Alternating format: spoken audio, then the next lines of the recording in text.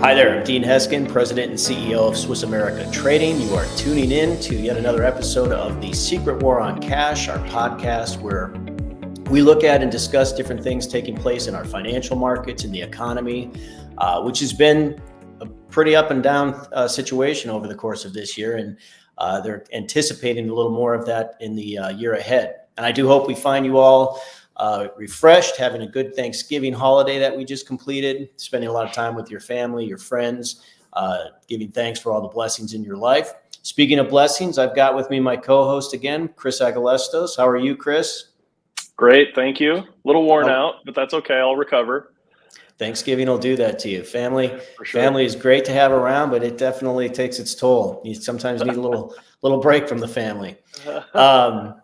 Well, today, Chris, we're going to be talking about money, specifically digital currencies. And to say that the cash systems of the world are changing could be one of the most gross understatements of the year. Blockchain technology and digital currencies are not only here, but it's looking like they're here to stay.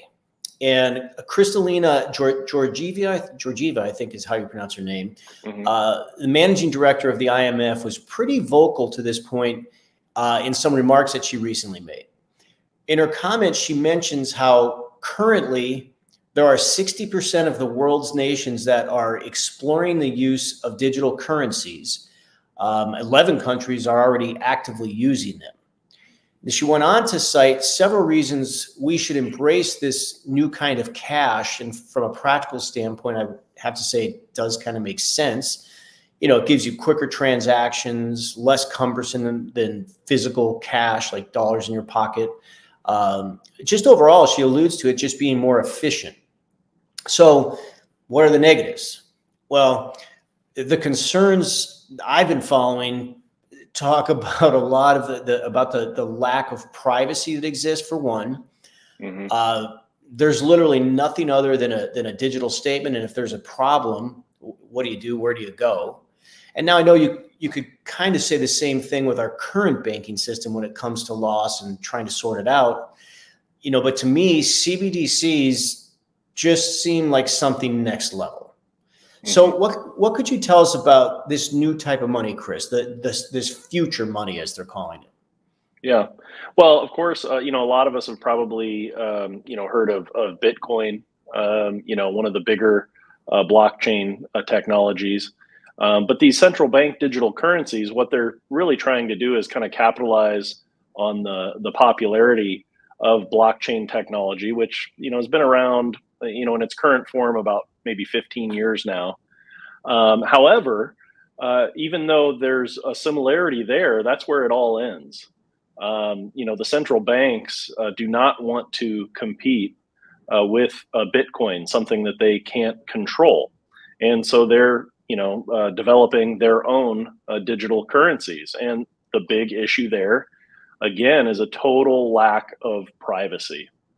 When you have something electronic, every little transaction, every single thing you do, wherever you have money, wherever you move money, it can all be recorded.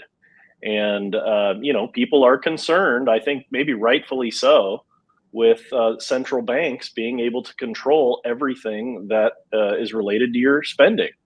If they want to freeze your assets or seize assets, like we've seen even banks do, and people are worried about it, but at least you have the option of having some cash or having some money in a different bank account.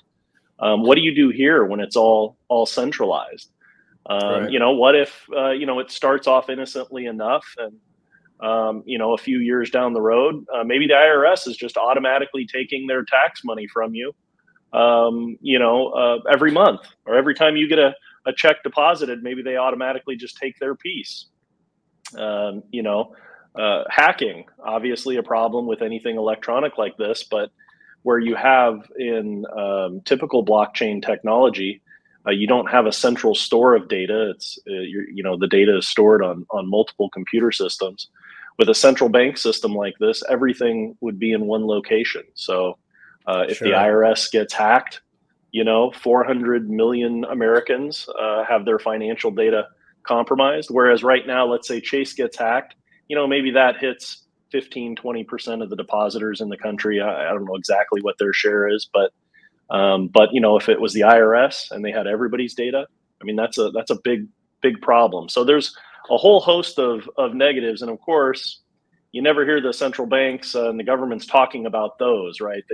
They just talk about the ease of being able to transact and making it sound really safe, when I think, in fact, you know, we all know there's some negatives that they're conveniently ignoring.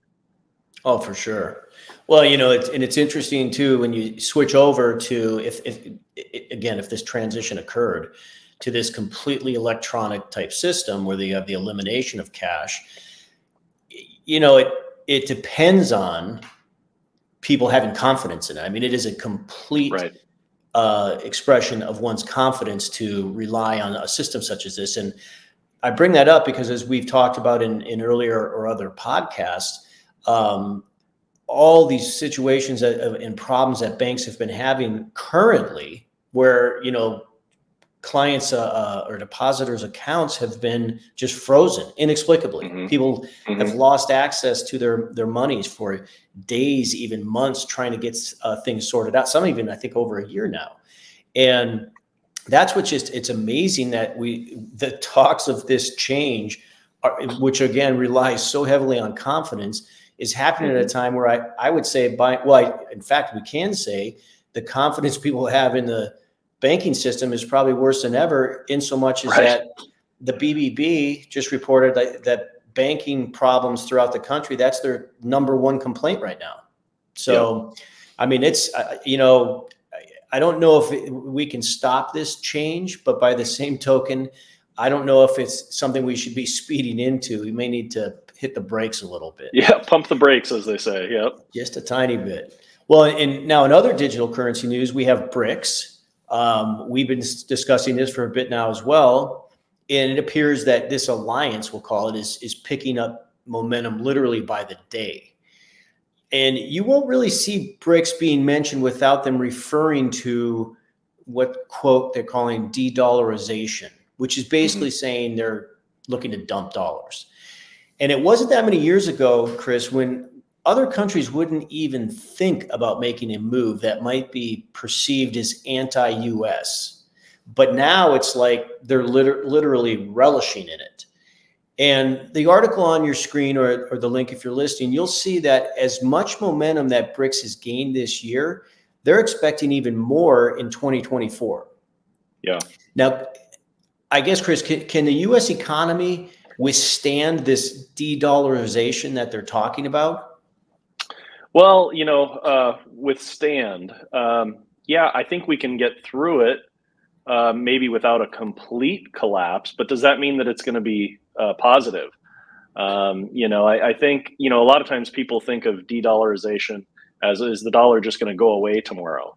And while that certainly could happen, it doesn't have to completely go away to cause all of us a lot of pain and problems. And as you said, this movement is really picking up speed, especially, you know, this last year, and it's expected to keep going, you know, well into 2024, obviously. So, but what does it mean to people? Well, for one, much higher borrowing costs. So, you know, interest rates and what you pay to borrow money, to buy homes, to buy vehicles, to do whatever it is you need to do, is going to climb. So, I mean, that's obviously going to affect our standard of living. Lower stock market values. You know, I think probably the bulk of the country that has some retirement savings has a good portion of it tied directly to the stock market. So if stock values are down, what does that mean for people's savings? They're going to have less money. Sure. You know, the government is not going to have the flexibility that it has had to be able to print and spend sort of willy-nilly, right? And so if they're going to be cutting programs, you know, what does that mean for those of us, you know, living here in the country or relying on those programs? You know, what's our infrastructure going to look like? What are our roads going to be like? You know, just a few months back, I was in California with my family for a long weekend. And I mean, as soon as you cross the border, you realize that the California roads and their budget is not as well managed as it is here in Arizona. So what if that is happening on a federal level, all across the country?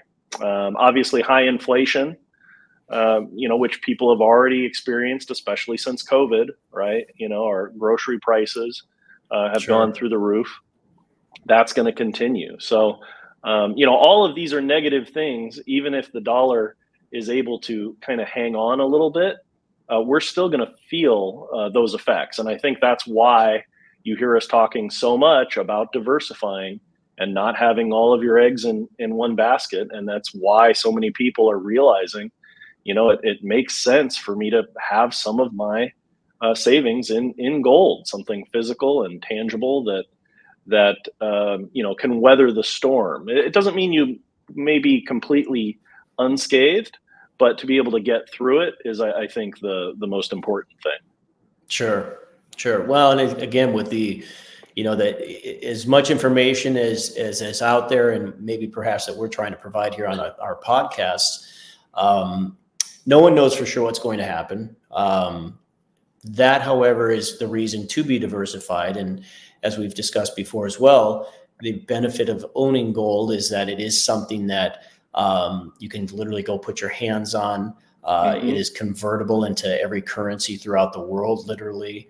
It is exchanged freely just in and of itself. So it's not, and I guess what I'm trying to get at here is it's not dollar dependent in terms of it maintaining value as these transitions occur. Gold has seen several currencies throughout the course of its lifetime of centuries, and it absorbs itself into whatever that currency or medium of exchange and whatever economy or marketplace it's in. So one of the great values or benefits to actually owning that physical gold. So, well, thanks, Chris, for all of that. And, if you'd like more information on, this and other topics like it, the title of our podcast is Secret War on Cash. We have a tremendous report. It's been our most ever requested report, The Secret War on Cash, which is why we entitled our podcast this. If you contact our offices at 800-289-2646, you can ask for a free copy of that, or you can even do so online. It's www.swissamerica.com. And thank you for tuning in. Continue to please do so. Follow us on social media if you're not already. If you have any comments, we'd love to hear from you. By tuning in or subscribing, we can get you this kind of information and other things as they continue to develop. So thanks again for being with us, Chris, and we look forward to more information in the days and weeks ahead.